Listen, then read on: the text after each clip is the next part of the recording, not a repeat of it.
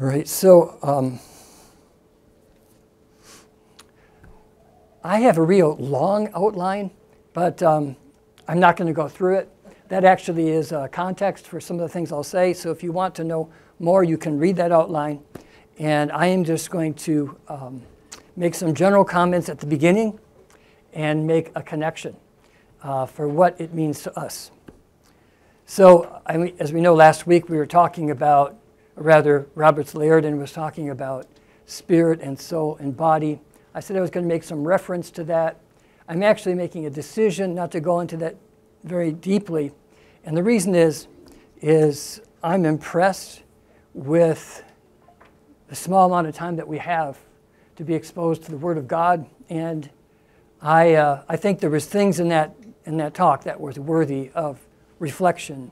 But I wanted to spin off from that because I think the things I'm going to say actually have preeminence over just discussing and looking deeply into what we were presented with last week. But I will make some reference, like right now. One of the things I want to say by way of clarification is that, if you weren't aware of this already, it's not like we're made up of three parts, that there's the spirit part, and there's the body part of Jordan, and then there's the soul part of Jordan. That's not the case. We are one person before the Lord. And for purposes of wondering about this mystery, we may use the terms spirit, soul, and body.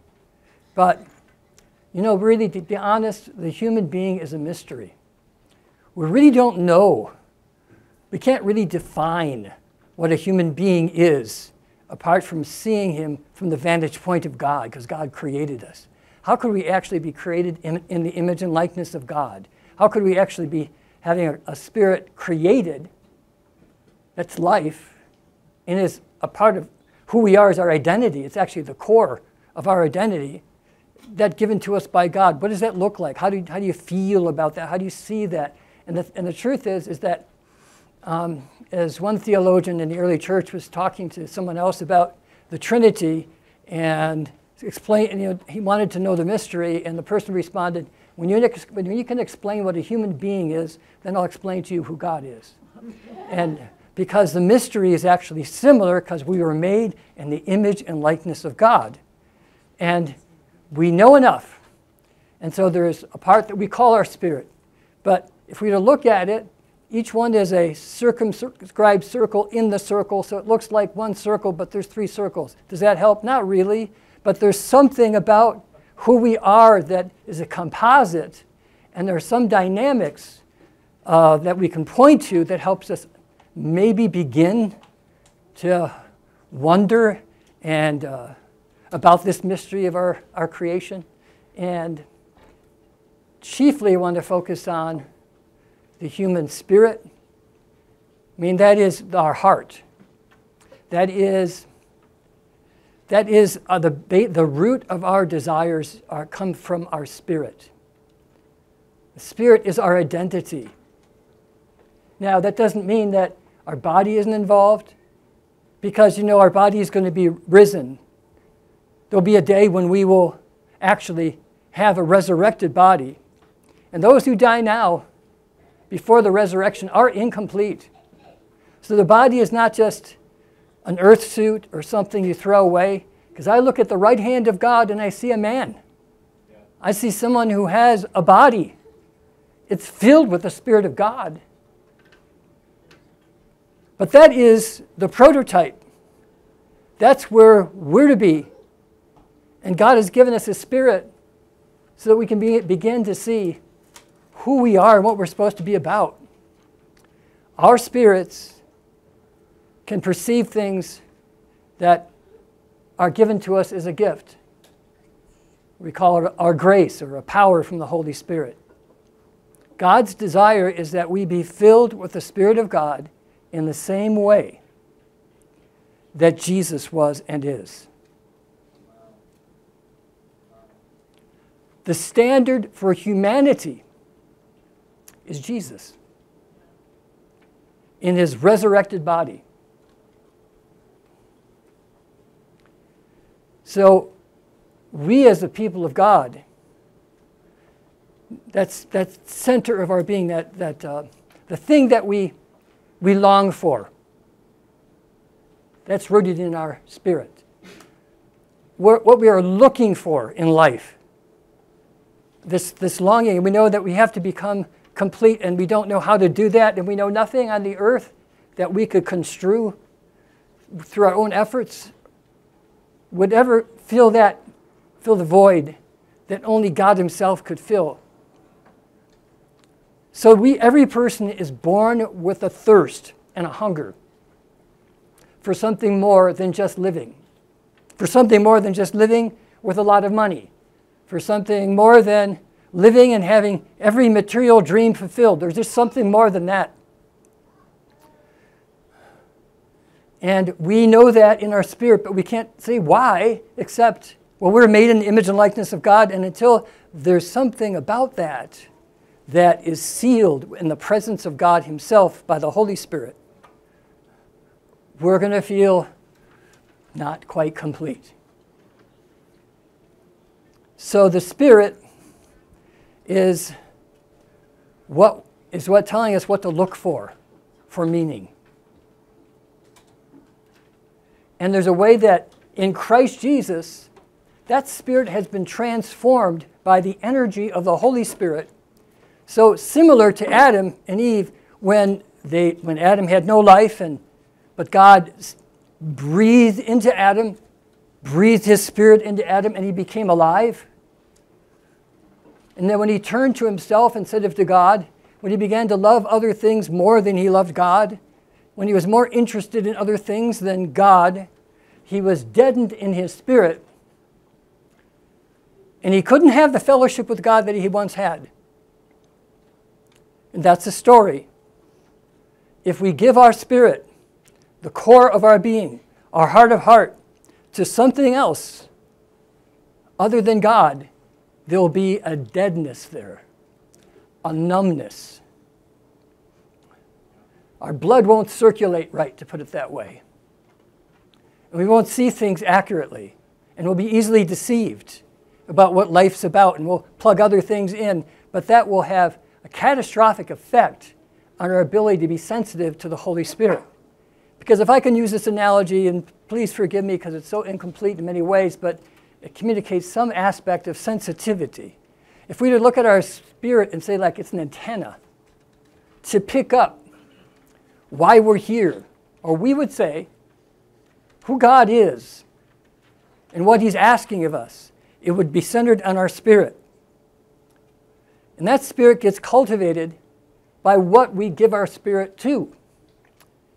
So in other words, unlike maybe some of the analogies that we were presented with the other week, our spirit can be messed up. It could be recreated, and when in that recreation in Christ, we do all of a sudden see things we didn't see before. We know God in a way we didn't know before. We do have new desires and impulses that we didn't have before. And and we have this joy, and we have this actually presence of God, which is called peace, and that's on us, and that's all wonderful. But the Scriptures is really clear that can be muddied and that can be dampened if we do the same thing that Adam and Eve did, and we turn our hearts away from Jesus and being like him, and we have other goals that take first place. So when the teacher says, so what do you want to be when you grow up? And then someone says, I want to be a doctor, I want to be an actor, I want to be a lawyer, I don't know, just a teacher, whatever. We would say, take me back to the future. Now you're an 8-year-old. And we'd say, I want to be like Jesus. That's my goal in life, teacher. That's what I'm about. That's more than a career for me. It defines my life. And they'll say, wow, what an intelligent little boy you are. But it's okay, we can say that now, and we can be intelligent young women and young men or older women or however you all happen to be. Yeah. So the point is, the reason that we get in not really pursuing Jesus as the end is our antenna has actually, we've tuned in to other frequencies for entertainment, for stimulus, for encouragement and engagement. And so it's like that station that's kind of half in and half off, and then the person says, it sounds like that. You can't quite get the words. And then what I would say, well, just tune it in. Tune it in. And so sometimes it could be just off the station completely. And maybe you're on an entirely other station. The antenna wasn't meant to receive those messages, but that's what we're looking for. So one of the key things that protects us and that encourages us is that we need to make a resolve from the very beginning. Teacher, great teacher, Lord Jesus, I want to be just like you. That's the aim of my life. It's not my religion, and it's not a cause. It's a divine person who has shown up himself to communicate to me the Father's love and gives a revelation of the whole reason for meaning and what life is all about. It's all about him. It's all about pursuing a deeper intimacy with him and knowing him in a way that goes beyond the intellect, but it goes right into the spirit. That changes us from the inside, and we will have to say, wow, that's supernatural. That's beyond what I studied for. That's more than what I could ever work for. It's God. But the key thing that helps us is when we're tuning in that station, we're only going to try to listen for Jesus.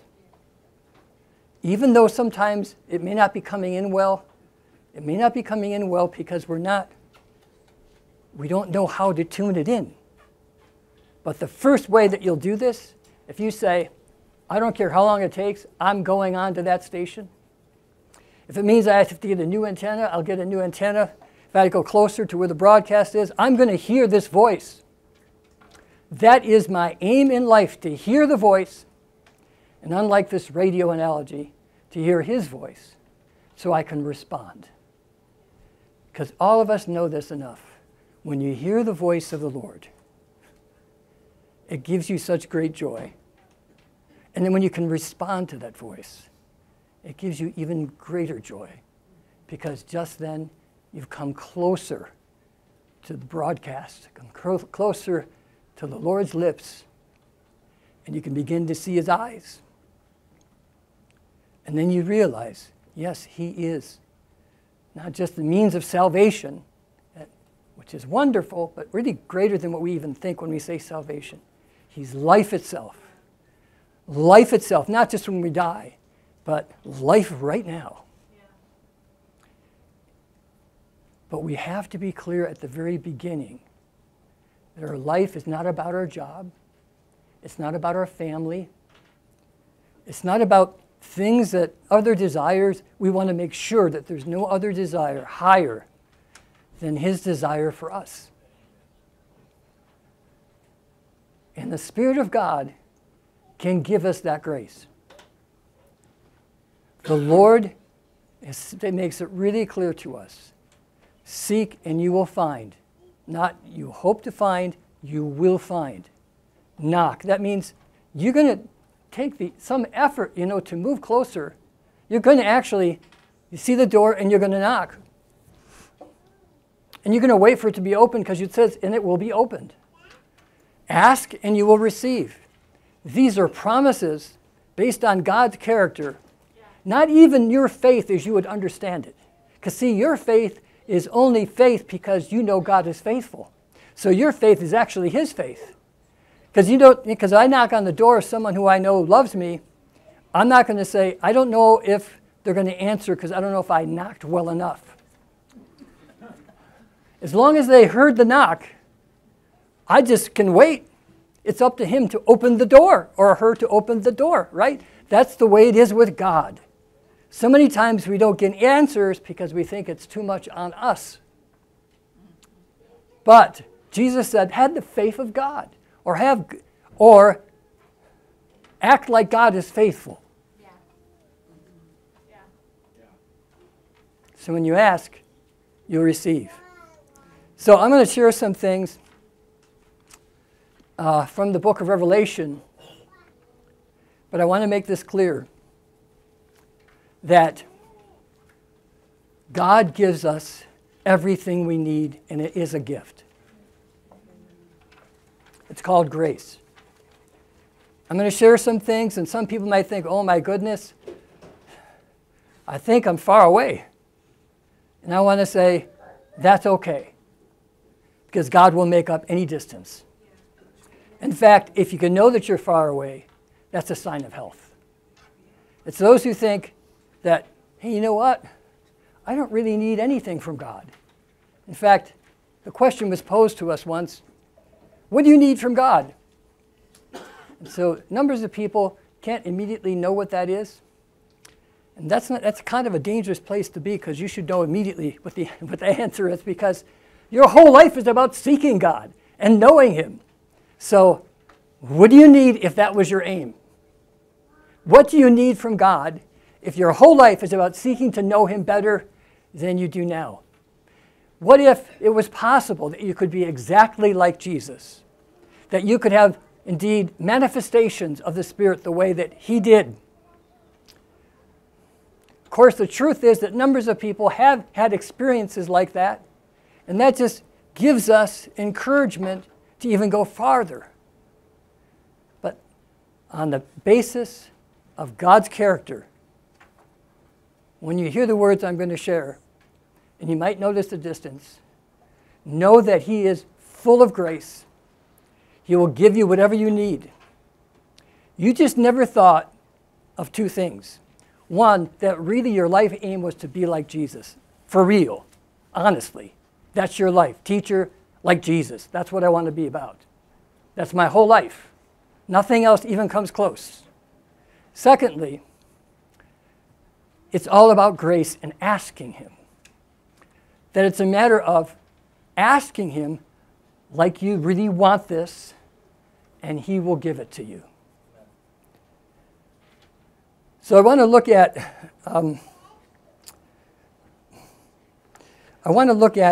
the book of Revelation. I want to look at particularly chapter 3.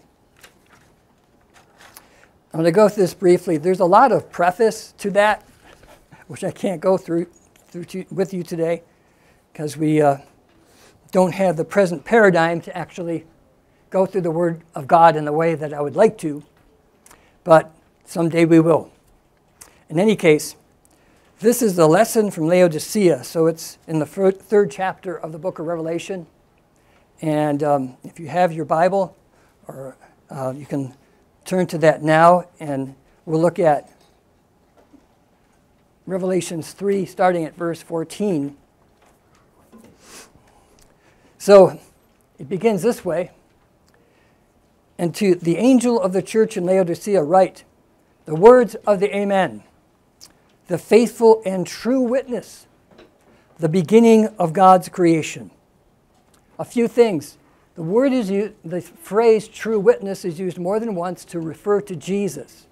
And what that meant is He actually presented faithfully who the Father was. You could really know who the Father was because everything that He was asked of the Father to be and do, He did by the grace of the Holy Spirit. Yes, even in Jesus' life, He was dependent on the Holy Spirit, just like you and I. And this Holy Spirit and Jesus' love for the Father and for others allowed the Spirit of God to do this powerful work so that, as the author of Hebrews could say, Jesus was the exact representation and perfect image and radiance of the Father. So when Philip could ask Jesus, show us the Father, and it's enough for us, and Jesus is saying, have you been with me so long, and haven't you understand that I and the Father are one? And brothers and sisters, now listen to this. This is amazing, but it's the truth. Someday you can say, when someone says, well, who is Jesus? And you could say, isn't my life telling you who Jesus is? And they won't think you're proud or arrogant. They say, oh, that's why you're so kind. That's why you're so generous. That's why you're so patient. That's why you say things that I know aren't just from your own mind, but it's like God is speaking to you. And you'd say, yes. And He can offer that to you too. So he is a true witness. And so he's now speaking, when it says beginning of God's creation, in this context, he's talking about the new creation. Through Jesus, God has created a people to bear witness of him. And so now he's inspecting these churches. Do you look like me? That's what he's saying. Brothers and sisters, yeah, this deals with the church of Laodicea, and this deals with every church that would say the name of Jesus and say, we are the church of Christ. Every name, every church that's named after the name of Jesus, Jesus is taking a look and evaluating. And if we're close enough to him, we'll hear an evaluation, and that's a good thing. It won't be like, I have no idea what he thinks about our church. That tells you that something is deadened. It is appropriate for us to ask, and it's appropriate for us to know. And so in this case, Jesus reveals himself to his church in Laodicea. And so, verse 15, I know your works, that you are neither cold nor hot. Would that you were cold or hot. So because you are lukewarm and neither hot nor cold, I will spit you out of my mouth. So what this passage is referring to, I believe, is talking about the sources of water that was received in Laodicea. In the situation with Colossae, they were hooked into a well that would give fresh water for drinking. And people would revel in that water. It was like they felt like they were alive when they drank the water. It was so refreshing, maybe like a mountain stream or something of that nature. That's very, very cold water. And then there was a case in Hierapolis, which wasn't that far away from Laodicea, that they had hot water coming from hot springs, which people would soak in for healing. And numbers of people were healed. I don't know if it was joints or what the nature of all that was, but they were known as healing waters. So you could see in this case, Jesus is saying, I can see the value in cold, fresh water, and I can see the value in hot water that could actually bring healing. But in this case, you got both coming in the same place, which is lukewarm. And that, Jesus says, is something that I find very, very sad and sickening. He's actually ill with it. And what this is a reference to, it says, I look at your works and I discern that. Now let me clarify this. Jesus is not judging people based on what they do. This is a way of speaking of that time that sometimes we're not plugged into accurately. The works is referred to is like, you could put it in this way, the way your life works. What you look like.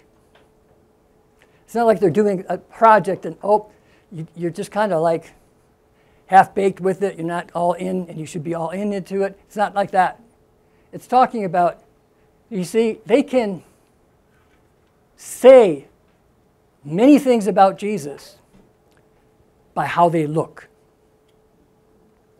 by what excites them, by what they're into, the hours put in, what they give their attention to, how they define themselves. In this case, part of it was defining themselves around their wealth, which we'll see in a moment. And they borrowed probably the imagery in the Old Testament, which was if you have an abundance of wealth, that's a sign that God is with you. That's it, like Abraham was so blessed. And there is a truth there, but how they viewed this truth was distorted. They thought that was an imprimatur and seal that they're doing okay and better okay, actually, better than most. But they thought that about their spiritual life mostly. They thought they were in decent shape or more. And so Jesus says, I see how you approach me, and I don't look like that is something that you really have given your whole life to. In fact, there's good reason to think, as was common in that culture, many people were a part of guilds. That is, like if they were stonemason, there'd be a certain guild for that. If there was a certain way where you worked with things like pottery or some kind of artisan, whether it's building a wall, that that you would be a part of this kind of little group of people who would have celebrations and have dinners, and they would bury people, and that was a service they gave to people that were members of their guild, and everyone was a part of a guild.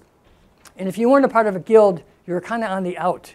And there's nothing I can really think of right off the top of my mind that is analogous today.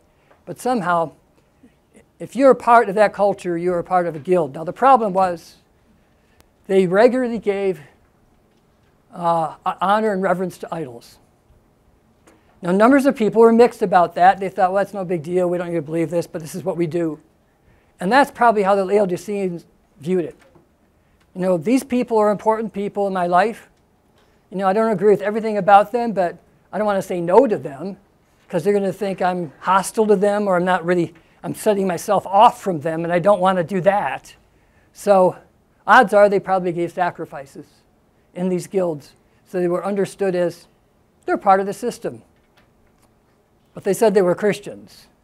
They're followers of Christ. But that was a huge compromise.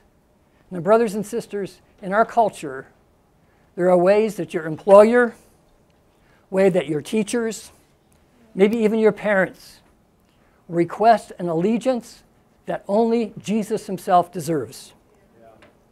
Yeah, you may not be putting incense on the altar, but you may be giving yourself away in ways that actually hurt your conscience, or they did at first. That messes up your ability to pick up the signal from God, because now you're listening to the voice of men and women of authority, and you're giving them more honor than you did the voice of the Lord. That leads us to the state of the church the way it is today, which I spoke about a couple weeks ago.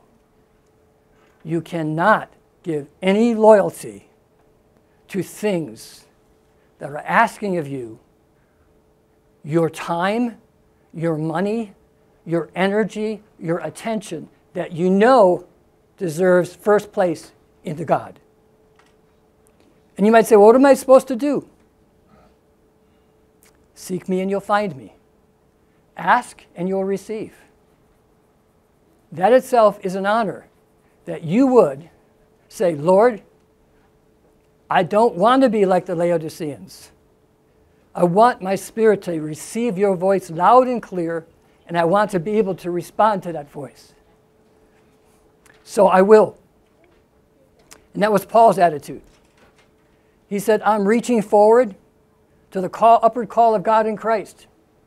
Anything else is like dung compared to knowing Jesus, compared with the honor to share his sufferings, compared to what he has for my life.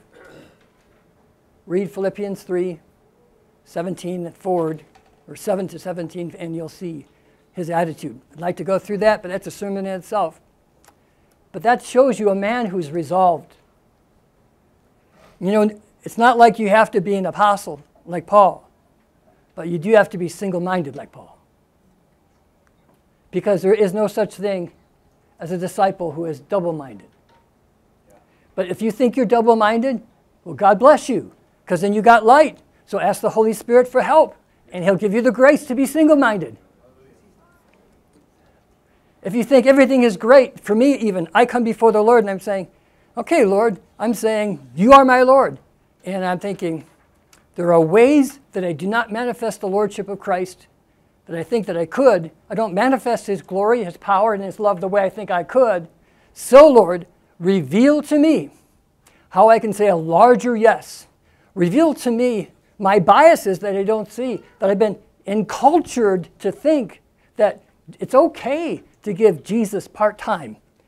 Because you see, in the kingdom of God, everybody's full-time. Because we're sons of God, daughters of God, called by God. What an honor, what a blessing that is. What a privilege, what a gift, indescribable. And God's looking at Laodicea and he says, you don't look like that.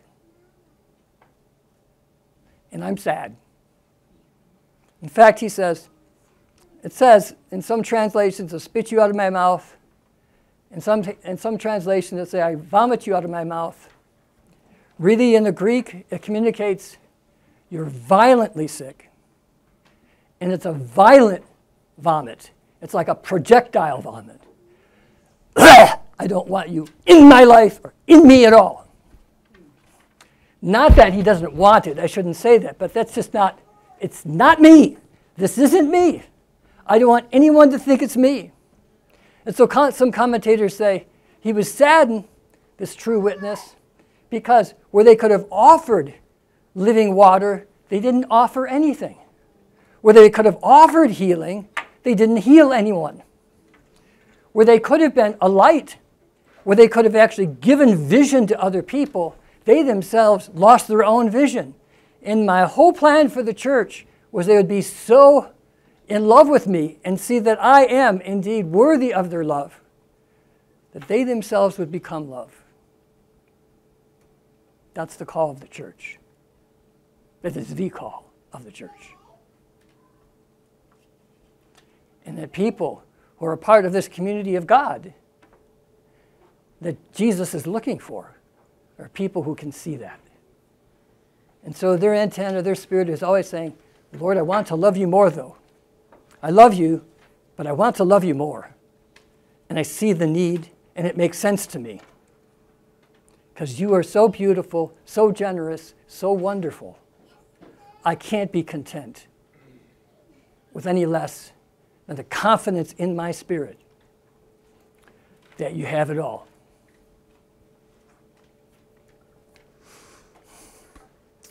So, verse 17, for you say, I am rich, I have prospered, I need nothing, not realizing that you are wretched, pitiable, poor, blind, and naked. Now again, they're not all saying, I have prospered, I need nothing. But the way they look, it's like, they got everything pretty good. And so, we're definitely more than okay. Now, most Christians, for instance, are unaware of this. I think numbers of Christians would like to be aware of this, and their lives would change just by being aware of this, which is their resolve is to be just like Jesus. And they're not being poetic, and they're not being over-dramatic. They're thinking, that's what God has in mind. And if you read my outline, I'll give you scriptures and passages that make it really clear. The call to follow Christ is a call to be apprenticed by the Spirit of God in the community of God to become just like Jesus.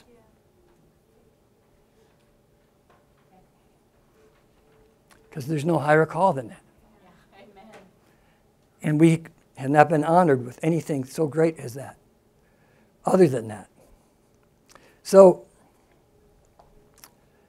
Jesus is saying to them that they don't even know that they're called of God anymore. They don't know that is their call. They don't seem to act like it. Again, we can say this to ourselves. It's what we're living. It tells us what we desire. It's what we're living that tells us what is it forming us, one way or the other. And since we are people, right? We are people who want to be zealous for God. We say, Holy Spirit, have at it. Bring light where there's darkness. I want to change. If we're there, there's hope. If we're there, the Spirit of God comes in quickly to help us and change us. If we're there, even in the process, we'll have joy in repenting than a person who thinks they don't have to repent at all. The joy that they have by pursuing other pursuits will be nothing in comparison to the one who has given themselves to believe God is who he says he is, and that he will give me more than I can ask or think, and he will help me in my anemic state to bear a more adequate witness to him. Isn't that true? Yes, the Holy Spirit is a helper. One come alongside to help. So he tells them, don't pollute your spirit with other gods. So we need to ask the Holy Spirit, is there something like that going on? Because I don't want it. And if you pray that prayer, that's the proof the Spirit of God is active in you. That's the proof. Because people who aren't born again don't care about that. But it's us who are of the Spirit, we care about that. So we want to know more. Verse 18, I counsel you to buy from me gold refined by fire, so that you may be rich, and white garments, so that you may clothe yourself in the shame of your nakedness, and may not be seen, and salve to anoint your eyes, that you may see. So this is interesting. He's saying, okay, you're invested in other things that have made you blind and naked, and that as a result, you actually are shameful. Your testimony is shameful. It's like Jesus said, right after the commandment of discipleship, if you're afraid to testify of me in this adulterous and sinful generation, when the Son of Man returns, he will be ashamed of you. And this is kind of that spirit that's coming through there. It says, those who gather with him are of him, and those who do not gather are not. And so this word is coming alive in a congregation. Brothers and sisters, he ends this by saying, he who has ears to hear, let him hear. So I'm praying, and I hope you're praying with me, that the Spirit of God be able to speak to us, and we say, Lord, bring it on, please. Show us, teach us, help us, because we want to give you glory. We don't want to live for ourselves, and we don't want people to be confused in our presence who is Lord. Yeah. We want them to see the one whom we've seen. So they're saying, so the Lord is saying to them, I want you to pay attention here. You can't serve two masters. And that's what's going on. You're kind of socially acceptable, but you're not acceptable in the kingdom. That's always the temptation of the contemporary church. The church is kind of, the present-day church in the West is devised so that you can live your life for other things and still be a good church member.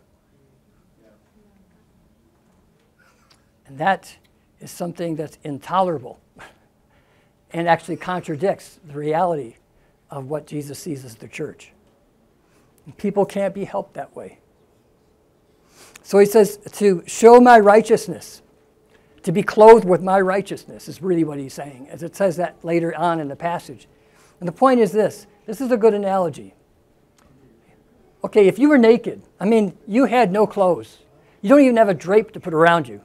You literally have no clothes. There's just nothing of cloth in your house. And you got to go out. Do you think you'd find a way to get clothes? You think, nah, it's okay. I'm okay. No, it's like, whoa, no way am I going to just streak forever the rest of my life. Just I'm walking in the garage, I'm walking in the grocery store, saying hi to people. You know, you'll be put in prison, we think. So that's like, no way. So you're like, okay, you get that. Okay, so all of a sudden you wake up and you're blind. You're thinking, it'll go away. It's okay. I can still feel things. That should be good enough. No, you think, I'm blind. What am I going to do? I can't see. I need some help. I got to call somebody.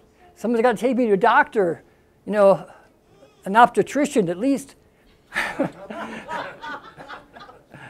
Hopefully an ophthalmologist. But anyway, you're not going to be settled with that. So if you think that you actually could see, and someone tells you how you could see, and said, you know what, I used to be blind, and this is how I see. You'd say, tell me about that, right?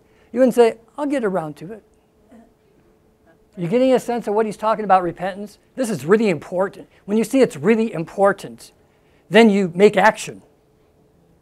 And that's what Jesus is saying here. I want you to invest yourself in me, because I'm the remedy, that you could bear witness of me. 19, those whom I love, I reprove and discipline. So be zealous and repent.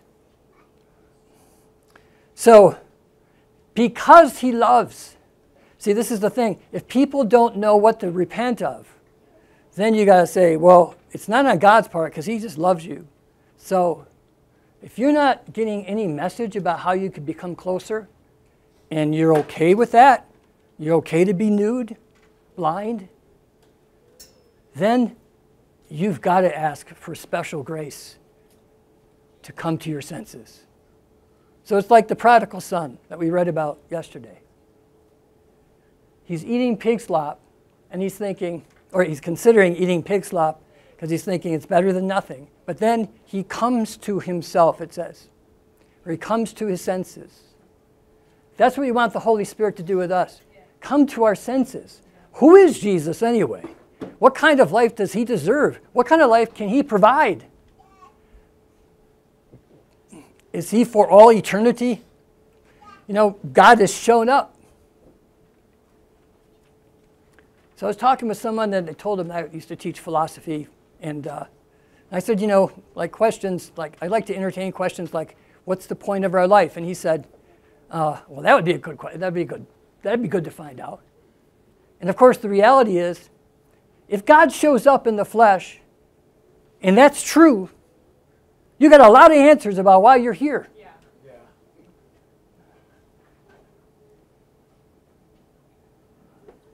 That should sear us and bring life to us.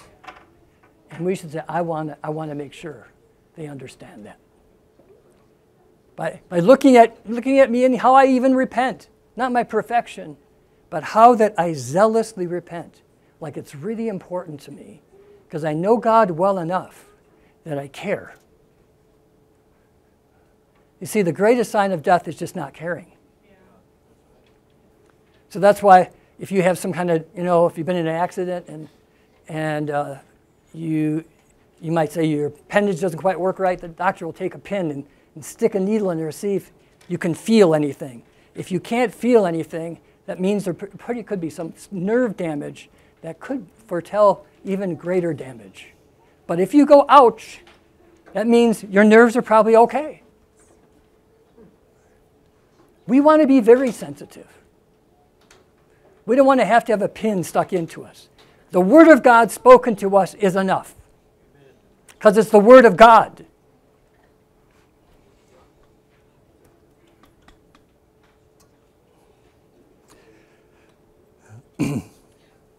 So the Lord says, I love you, therefore I must correct you. I love you, therefore I must teach you. We know that parents hate their children when they don't correct them or teach them. And hate is the biblical word, means they just don't care. I mean, you can always correct and discipline in a wrong manner, but correction and discipline comes from the root word that means training. The Lord wants to train us. So he's looking at them, and you know what he's saying? He's saying, I want to see you on my throne with me. And the way you are now, you have strayed very, very far away from that vision. And my church is to be helping people enter into that vision. So get clothed, get healed, live in a way that honors me, and you will become honorable. The more we honor the Lord, we become honorable. It just happens naturally. Because we are those who have been honored. Receive my glory and reject the glory of the world. Be misunderstood, it's okay. Yeah. Be persecuted, it's okay. It's a sign that you're alive to something else. Yeah. Have difficulties because of your union with Christ and your allegiance to Him. That's good. All those who are godly in Christ Jesus, Paul says, will be persecuted.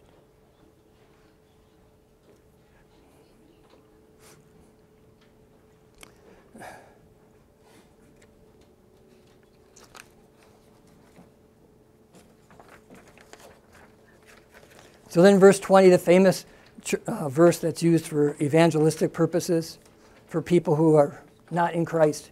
We have to understand the context is that passage was talking about the church, Laodicea. and maybe talking about the church today. He says, behold, I stand at the door and knock. So what does this mean? It's just awesome what it means. I mean, it's shocking. It means that Jesus is actually outside the church and he has to knock. He's not in the church, he's outside the church. That's what this whole message is about. I'm knocking right now, calling you to repentance. Let me in. Their compromise has squeezed them out, has thrown them out. You know, it's like we can't see how you can really be compatible with what we're pursuing, Jesus. So you're just out. And so Jesus doesn't give up because of his love. So he knocks. He's the one who knocks. Revelation 3:21. The one who conquers, the one who pushes against all those things that would push against you, which, brothers and sisters, that is the meaning of the word persecute. So in other words, like your employer, your boss, your parents could persecute you and not have a whip or, a bat or not be swearing at you or kicking you. They could just squeeze you. That's the sense of persecute, pressure. Put pressure on you to yield. And the pressure in that society was working till ill purposes, making this people gradually push Jesus out the door.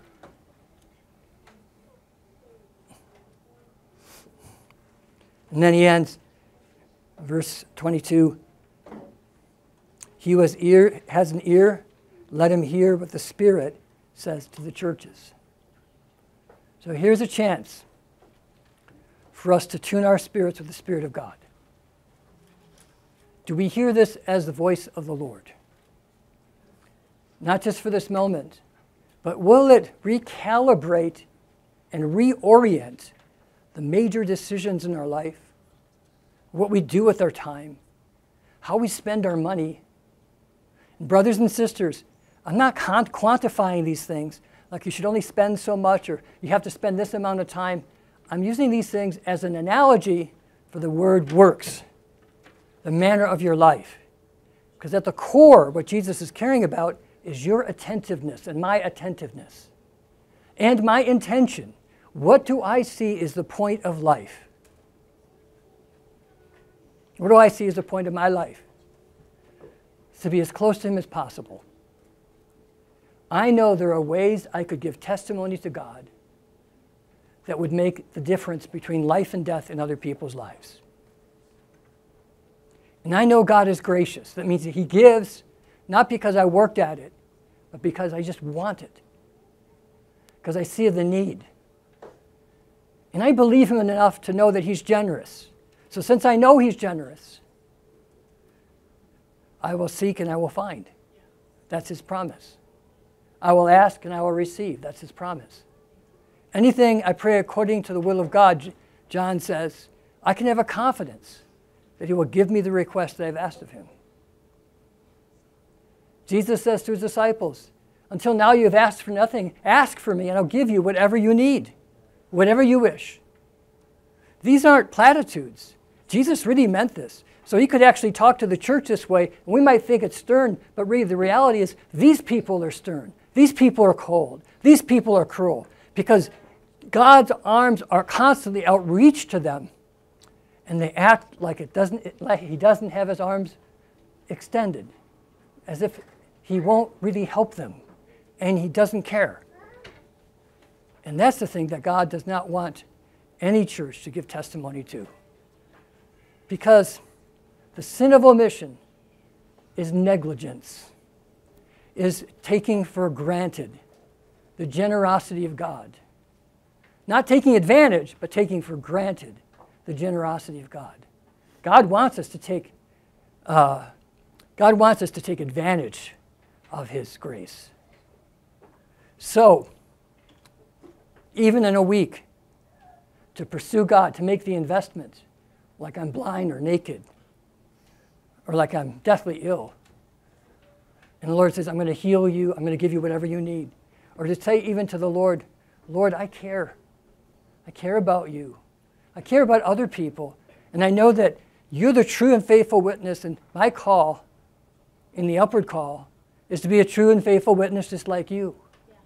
And you've provided for me. Like even today with this word, you've provided for me. Yeah. So I can come to my senses. And I don't have to stay there with the pigs. That I know that I've received the pearl that deserves to be honored and treasured, not thrown to the pigs. And the Lord has invested himself in us because he loves us. Now the Lord wants to give us courage. He wants us to be bold in our pursuit of him. He wants us to give him the opportunity to show himself strong in the midst of our weakness. He wants us to give a testimony that when you ask God, he really does provide an answer, more than you could ask or think. That's the testimony we could provide the world. So even in our process, we could show them a God who is interactive and personal and engaged with us. And a God who cares about us and about others. And we want to give him honor. He deserves honor. And you know, honor is just a good word for love. It means, you know, you might dress in a certain way to show someone honor. When you give a gift, you can give a gift in a way that shows honor. Maybe you knew what they wanted, and maybe it cost you a lot, but you still wanted to give that as an expression of you honoring the relationship. And of course, you receive that, and you receive the honor from that person. And Jesus is saying, I've given you everything. I've given you the kingdom. I promised things to you that I haven't promised to others. Well, I promised to everyone, but they don't know that I promised the promises I've given. And I want you to know you have everything. And so our response is, Jesus, I know that's true. Thank you for showing me that. I will never be content with where I am today. Not because you don't love me or accept me. Has nothing to do with that. Did you know God equally loves? God loves so much that you can't sin enough to change his mind, and you also can't change his mind by doing good enough. He loves you equally either way. But that's not the point. The point is, what about our love? Don't we want to love him back? That's part of growing up, to love him back. You see, he sees a throne in our future. You could read some of those passages in Revelation that talks about sharing his throne and sharing authority to rule over peoples. And he's definitely referring to the people who are redeemed. You could look at that. It's amazing. I don't know what that means, but I don't think I'm ready for that. I don't think I could rule like Jesus, protecting, caring for those that are under my charge the way he is. A nation, a group of people. I mean, in a regal fashion. We just don't know what's ahead of us. But if we've seen God show up in the flesh, you got to know that whatever is going to be revealed is consummate to who he has revealed himself in the incarnation. You're going to see that it fits. Oh, we've been so ennobled and given such an amazing gift. And the church at least could act like that. And the Lord could help us.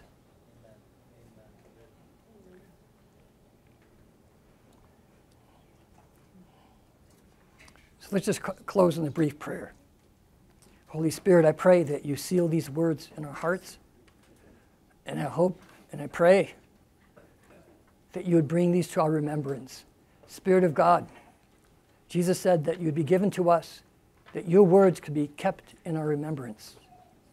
We want to remember these words, not as words, but as your expression of love and an invitation to go deeper in you. Lord, by grace and in faith in your faithfulness, we resolve that we'll be closer to you each day, because we'll ask for that.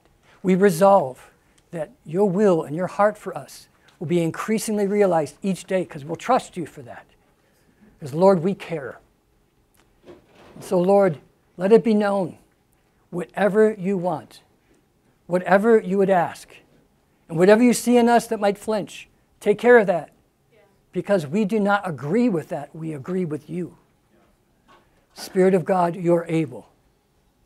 If you're able to give order out of the chaos and create the heavens and the earth, your Spirit can certainly order our hearts so they can love the way they were meant to love. We thank you for hearing this, and we thank you for answering it. And we will give you praise and thanksgiving in our process, knowing that you are answering it, because this is what we want to be when we grow up. This is how you've ordained it to be. In Jesus, amen.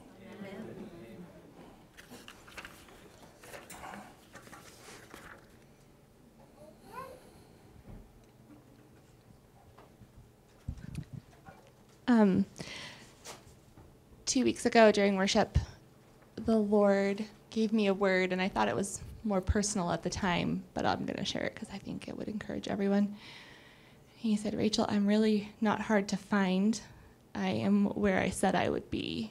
I'm in my house. If you are seeking and not finding, you're just looking not at my house, but the invitation is here, like just come back on into the house. Yeah. Just come back in here, leave that other stuff, just come back in. And I'm like, yeah, that's true. And he's like, remember, I don't hide myself. Yep. The only time it looks like I'm hiding is when you're looking somewhere that's not my house, you know? Yeah. Amen. So. Yep.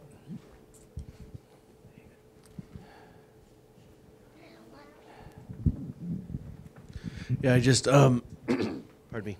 I just think as you sit there and just let the Lord take a sharing in a word like this deeper into your spirit, you just realize, as Ethan said, how much peace and joy you've been missing out on if you're approaching it from a way where, well, great, here's this list again. How are we going to, it's like, it's not on me. And that's not saying I have a responsibility to orient my heart towards the Lord. But then as Ethan said, I can ask and I can expect to receive. I'm not hoping, I'm asking, and he is going to do what he said he's going to do. So if he's knocking at the door, but you have a heart to listen, you open that door and just chase him, that grace abounds, and the Lord is going to grow. Yep. And so. Amen. I think that this is, well, I'll just say it. I think this is just a reiteration of everything that...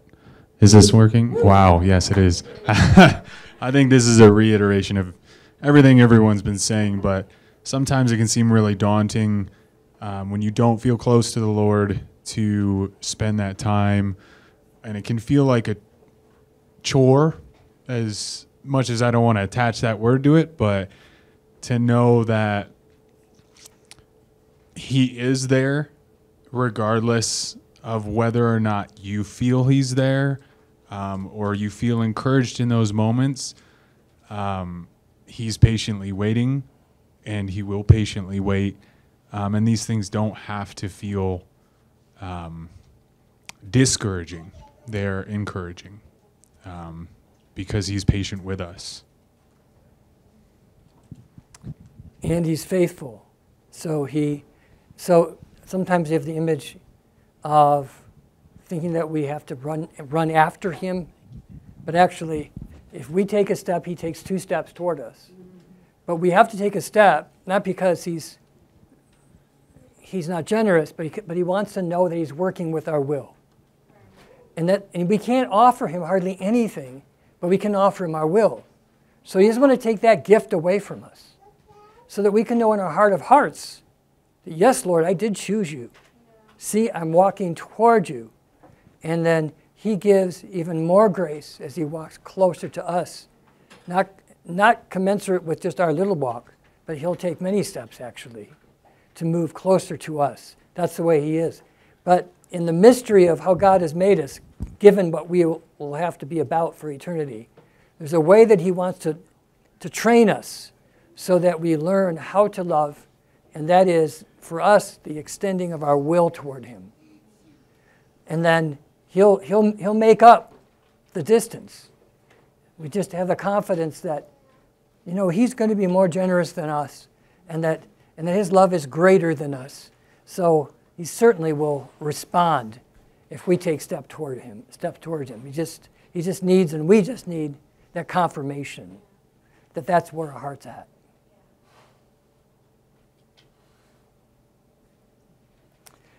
you may not connect it, but I do, with as we take this word seriously, as we honor the word, it really is the beginning of a revival. Because it's really getting realigned with the agenda of his heart and the purpose for our creation and what he wants to do in the earth through his people. This is exactly what revival is supposed to be about. A people continually growing in the grace of God and manifesting his presence as we respond to his love. And if we can have that as a part of our way of life, it means that it will grow in intensity each year. So it's a very important word, and it's a gift. And so it'd be good, of course, for us, our soul and our spirit, to open up the gift, to sit with the Lord with the gift, and to wait on him for a further word. Knowing that waiting is not like waiting in absence, but it's waiting in his presence. And that he actually will do the internal changes that are necessary by the fact that we would even wait and not rush by. Yeah. That we say, it's important enough for us just to wait in his presence. That's an expression of our love and faith. And he will always meet that. As soon as we do that, he'll be present. And he will do a work inside of us that we could never do. Okay. Well, that's enough to think about and pray about for the week and for life, actually. So